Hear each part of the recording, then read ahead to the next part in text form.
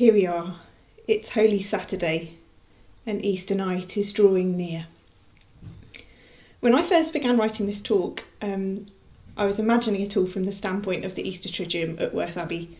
So I was thinking about Holy Saturday and how we enter fully into the experience of the Easter Vigil. And I had all the imagery in my mind of us gathering around the blazing fire on the piazza outside the Abbey Church, and that whole experience of the liturgy there. So what I need you to do during this talk in your homes this afternoon, this evening, is wherever you are, to come with me on an imaginative journey, really to try to visualise with me the scenes and to conjure up that atmosphere, the feel, the sounds, the spaces, the symbols. I want us to go on a journey together this evening of welcoming in a new and profound way the grace of God and unpacking some of those central symbols of the Easter Vigil. And all the thoughts that I offer in this talk are intended to help you participate at depth in the events of the Easter night and to help you as you begin your celebration of the Easter Vigil, however you do that in your homes when dark falls tonight. So the symbols we're going to explore are fire, light, water and song. And each of these communicates something about God, about what God is like, and even more particularly about how God communicates himself to us, how God touches us and our lives. That reality of God giving himself, entering into us and our lives that we call grace. Because it's through the grace of God that the new humanity is formed and the new creation comes to birth, even now, tonight, in our midst. But each of these symbols also tells us something about us, a quality or a need in us, in our humanity, and an effect that grace will have on us.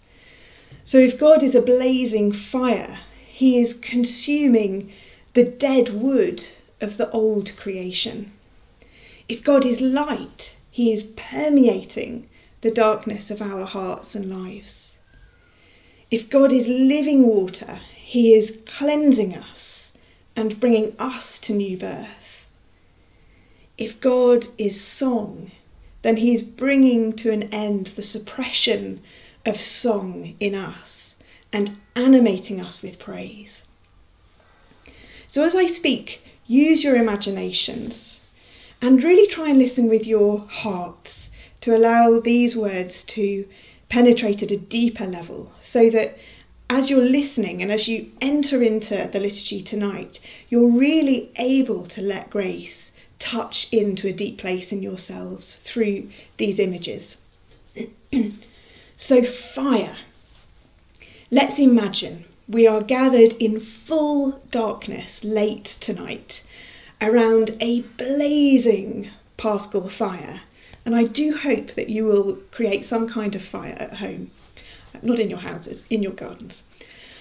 Now the priest begins the solemn liturgy with the words, "Dear brothers and sisters, on this most sacred night in which our Lord Jesus Christ passed over from death to life, the Church calls upon her sons and daughters scattered throughout the world to come together to watch and pray. If we keep the memorial of the Lord's Paschal solemnity in this way, listening to his word and celebrating his mysteries, then we shall have the sure hope of sharing his triumph over death and living with him in God." The words make it clear. This journey tonight is our journey. If we choose to go tonight with him spiritually, through word and symbol, through death and into life. So as we imagine ourselves gathered around that fire, the wood is spitting and crackling, the flames are leaping. The wood symbolises the dead wood of the cross, upon which Christ hung, crucifying death itself. As a Dominican friend of mine once put it in a talk, Christ put death to death by death. The wood also symbolises us, our humanity without grace, dry and brittle. The wood is burning and the light is rising. The wood of the cross is dying and the light of Christ is rising.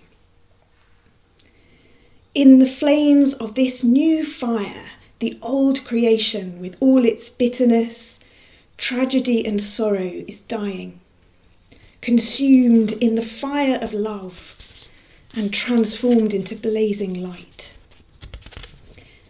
St. John of the Cross used the imagery of a log and fire to explore the journey of transformation in God that the Church traditionally calls divinisation or deification. That process by which we, as God's creatures, are made through grace, partakers of God's own divine nature. And just in case that idea has never crossed your radar before, yes, we are called to become divine. That's what God made us for. And it's the work he's trying to carry out in us right now, the work which we are called to cooperate with. In St. John's metaphor, when a new log is thrown into the fire, that log is still green and fresh, and at first it sizzles, pops and steams. It's not yet ready to become inflamed. First, all the moisture must be drawn to the surface and evaporated. And this moisture is like the imperfections of the human soul, our sins, our vices, our anxieties and fears, our control and resistance to God. All that is not in conformity with God within us. And as the moisture from the log is evaporated, eventually that log begins to catch fire itself, and the log is transformed in fire. St. John writes, "The fire has penetrated the wood, transformed it, and united it with itself. And as this fire grows hotter and continues to burn, so the wood becomes much more incandescent and inflamed, even to the point of flaring up and shooting out flames from itself." So the log is increasingly becoming one with the fire. The distinction between the two becomes blurred. This is the process we call divinisation, the process by which God's own life so fills and permeates ours that divine life now pulses through our veins. The fire symbolises the love of God as it purifies the soul and causes it to radiate light and heat, now even beginning to shoot out flames of love itself. Now you might be thinking this sounds painful, and you'd be right. There is a kind of pain in being transformed. And that's precisely why so often we do turn away from God and put up barriers to him. We turn away from that path that leads to healing and freedom. But when we begin to enter deep into a contact with God in prayer, St. John of the Cross says we experience our souls wounded by love. The heart is pierced with the love of God like an arrow, and this wounding is both delightful and painful.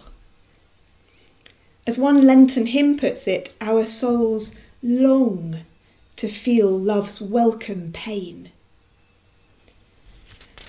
So how do we welcome this transformation tonight and in our lives?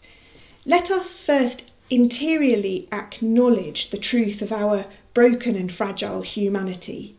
Let us bring the dead wood of our lives to God in prayer, with all the toxins and imperfections which need the purification of divine love.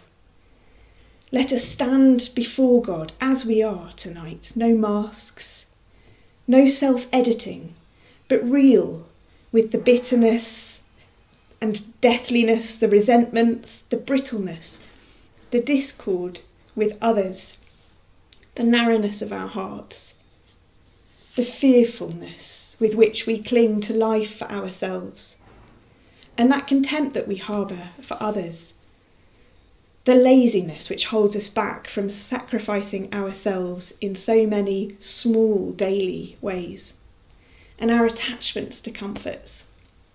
All of this is dead wood. So let us metaphorically hurl ourselves again into that fire of divine love and let him burn us up completely, bringing us into the fullness of the new creation, to become the people he has created us to be, people ablaze with love and life. Light, the next symbol. The next part of the Easter Vigil is the lighting and procession of the Paschal candle from that blazing Paschal bonfire, and the sharing of the light. The Paschal candle is brought to the priest and he cuts into it with a knife, carving the cross and the symbols of Alpha and Omega and the year, saying these words. Now you really have to imagine Worth now and the solemnity of Abbot Luke, who says these words with unrivalled gravity.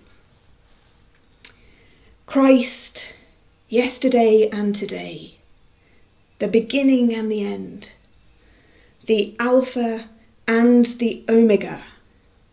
All time belongs to him, and all the ages.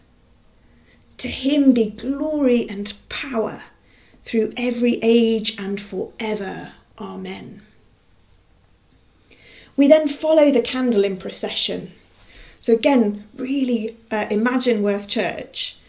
At Worth, this symbolism is particularly powerful because the Paschal bonfire is out on the piazza, and then we follow the candle into the entrance area, the narthex, and then down those stairs and into the church below. And the church is architecturally incredible for the Easter liturgy because it has this vast, cave-like quality. And the church is plunged into total darkness, giving it this tomb-like feel. And that's exactly the point. As we go down the stairs into the church, we go down with Christ into the heart of the earth. Now, for our celebration of this mystery of Holy Saturday night to really make sense, we must first have fully engaged with the reality of Good Friday in its total desolation. There's no pretence on Jesus' part in what happens on the cross or behind the scenes after his death. During that silence of Holy Saturday, Jesus Christ is truly dead. As the theologian Hans-Urs von Balthasar describes so profoundly in his writings on Easter, Jesus descends into hell not as the risen Lord, triumphant in power, but as a dead man. In death, all power is stripped away. The victory will come, but not yet. First, there is the total silence and passivity of death. The journey of Jesus, even from the Annunciation and his conception in Mary's womb, is one of progressive self-surrender. In his ministry, love takes a more active form, teaching, healing. But progressively this shifts towards a total stripping of active power. He loves until the very end, a love manifested in the total laying down of self. This passivity into which he moves is anything but apathy or resignation. Rather, it is love in its most radical form. Jesus hands himself over to death itself, for death to do its worst to him. At 3 p.m. on Good Friday, active surrender is fulfilled, and he cries out, "It is accomplished. It is consummated." Now he falls as a dead man into the depths of separation from God himself. Here, in radical powerlessness, he has nothing to give, nothing to contribute. Here, in this place of God-forsakenness, the Spirit comes to him and imparts as sheer gift the power of resurrection. When we gather in total darkness tonight, and please do this in your homes, turn out all the lights and really engage with this symbolism. In the darkness, it's this radical dimension of the death of Christ that is symbolised. We, in our humanity, cannot conjure up light from darkness or life from death. We find ourselves in the situation of radical dependence and are invited by grace at work within us to turn this powerlessness into receptivity. We are called to be like the tomb in its darkness and deathliness, awaiting the infilling of a light that transforms the tomb into a womb, into a place of rebirth. God wants to pour his grace into our deepest roots. And to welcome grace to touch us right into our depths, we must first stand in our poverty. This is where Holy Saturday night meets the Annunciation. Like Mary, we're on our knees. We have nothing to offer, no power. But we can open up this poverty to the incoming of grace. Like Mary, we can become unimpeded openness to God. And it's precisely in this that the locus of our true power is found, our true freedom, the very essence, in fact, of our humanity, made to be a response to God, made to be a yes to God. So in this yes, we touch the centre point of creation. Standing in the tomb of the church, that light of the Paschal candle now enters into our darkness, bringing fertility where there was a sterile void. God's gift of himself meets our yes, and new life is born. Like the Annunciation, this fertility is not of human origin, but is of God, sheer gift, meeting the receptivity of the creature's yes to the Creator. So as we follow that candle into the darkness tonight, we stop at 3 times to sing Lumen Christi, and we all cry, Deo gratias, thanks be to God. Just think for a moment about light as one of the elements. I'm not a scientist, by the way, so if my science is wrong, I apologise. But to think about what light tells us about God's grace and how it touches into us, because light spreads swiftly and noiselessly, and it permeates everything where it meets no barrier or block. As light hits objects, the object is illuminated and reflects light itself. So in God's light, we too become light. As John's Gospel says, the light has shone in the darkness, and the darkness could not overcome it. Water, our next symbol.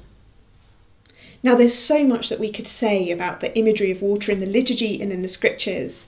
It's so rich. But I want to focus on just one idea. Normally at an Easter Vigil, catechumens would be baptised.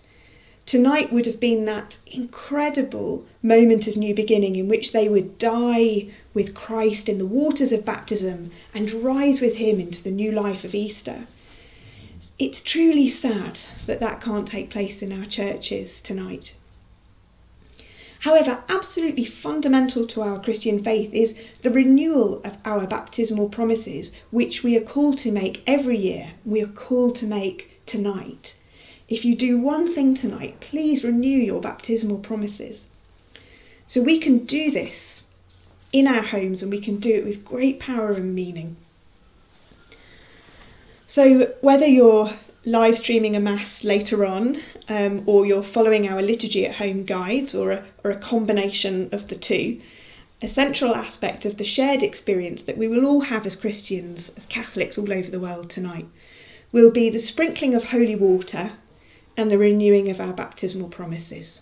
So let's just reflect on one aspect of the significance of this action for us. In the original creation, Genesis describes how the earth was a formless void. There was darkness over the deep, and God's Spirit hovered over the water. We need to have this imagery in mind as we imaginatively come to the baptismal font tonight and sprinkle the holy water. We as creatures were made by God out of nothing, formed from the formless void to have life and purpose. And yet there is a tendency within us towards chaos. We have inside of us a space that, left unformed and unfilled, tends towards the chaos of non-being. It's like a fault line within the human person, and we call it sin. St. Augustine helped us to clarify what sin is by describing it as an absence of the good. Where the good should be, there is instead nothing.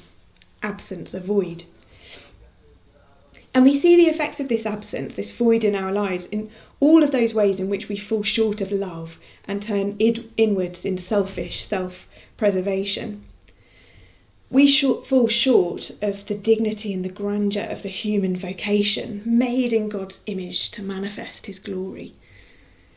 We were made by God to be filled with his own life, and so this void tends towards destruction when it is not opened up to be filled with the divine life. In the Paschal mystery, God is recreating the world through the death and resurrection of Christ, and we become a new creation. We enter personally and sacramentally into this reality of being wholly refashioned in Christ through baptism and through the renewal of our baptismal promises, which we'll be doing in a couple of hours' time.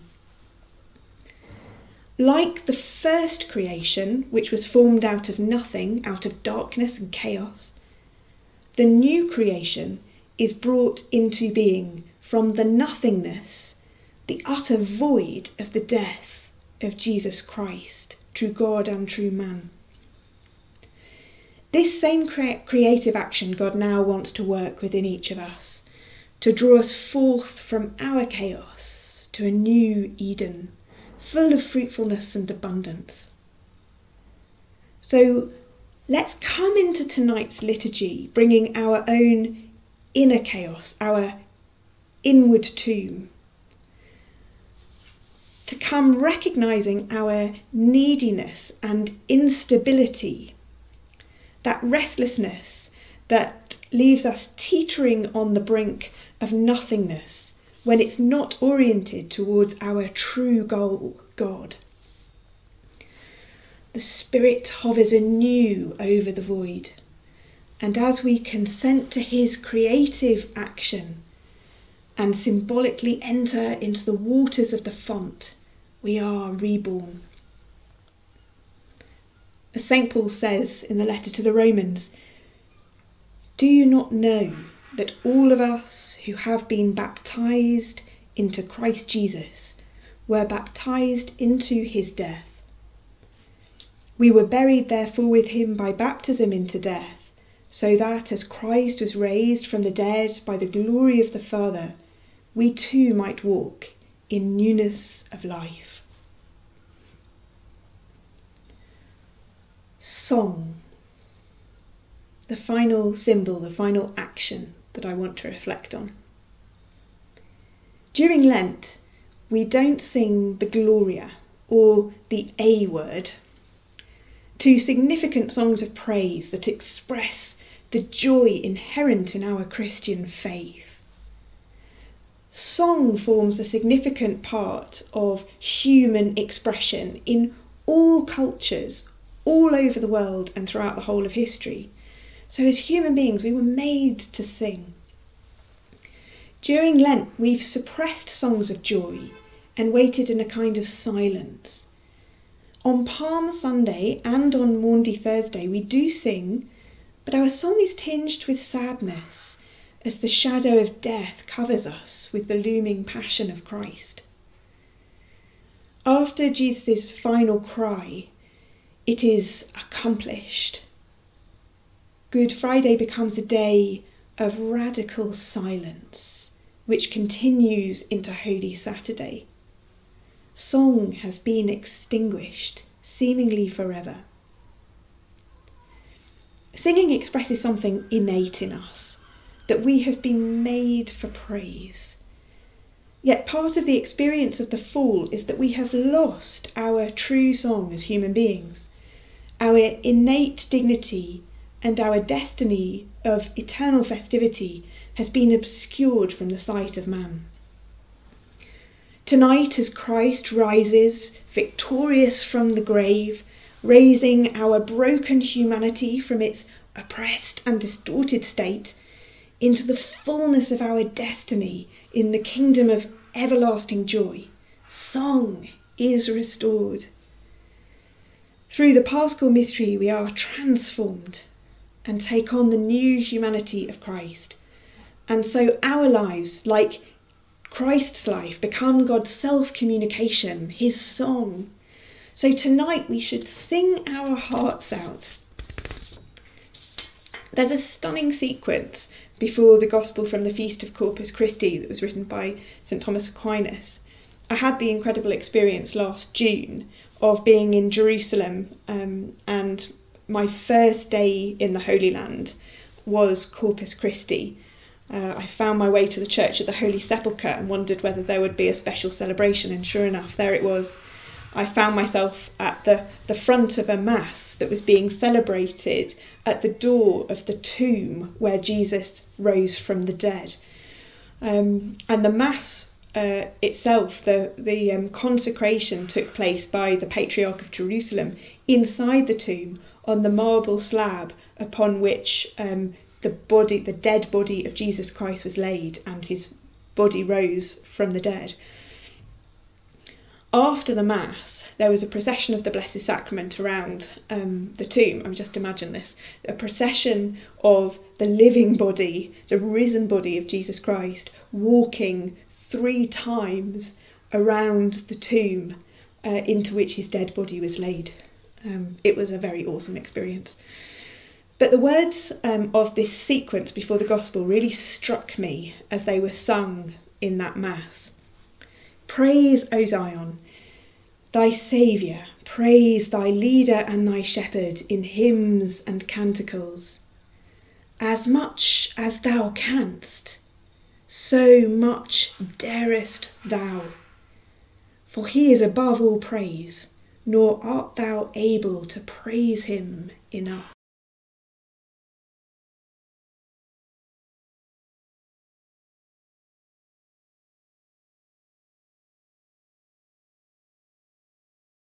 We cannot praise him enough.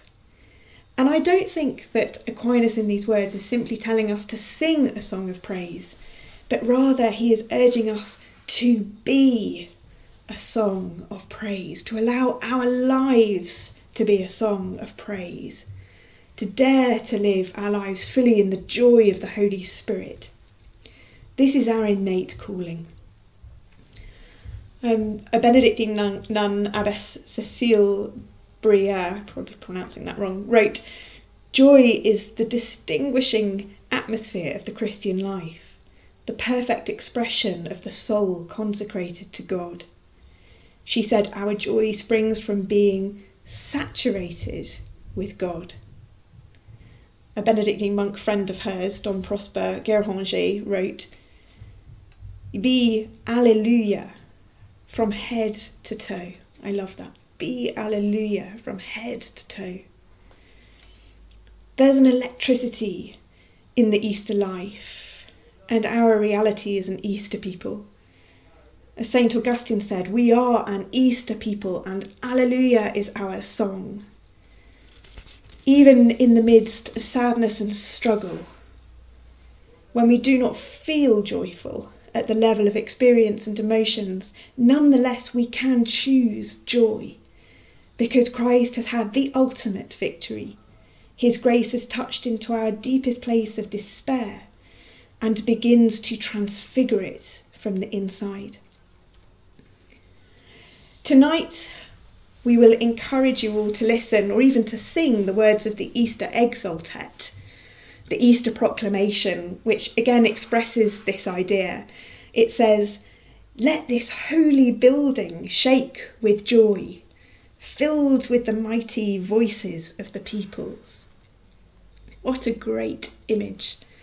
Often our Catholic liturgy in its solemnity can have a bit of a sedate quality, but here, in the words of a most ancient Easter proclamation, we hear that our voices should be so loud that the very building shakes.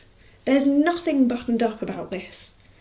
Imagine if tonight Christians burst forth into song all throughout our cities and the buildings shook with the thundering sounds of joy.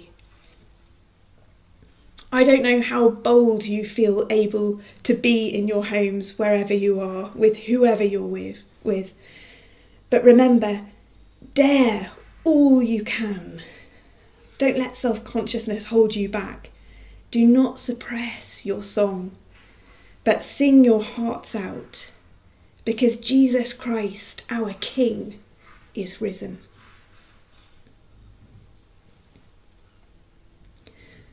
So the invitation now is to spend some time pondering what you've heard and taking some time in prayer and reflection, also to think about some questions that I'm going to give you. And feel free over the next hour or two to share some thoughts or responses that you have from this talk and from the questions on Facebook. You can put them as comments under this video, and then you're able to hear what other people think, what other people's reflection has been, and to respond to each other. So here are your questions. What speaks personally to you from what I've shared? Which image of grace speaks most strongly to you? Fire, light, water, song. Where in yourself can you recognise the need for grace? Where in yourself can you recognise that dead wood, the darkness, the chaos, or the suppression of song?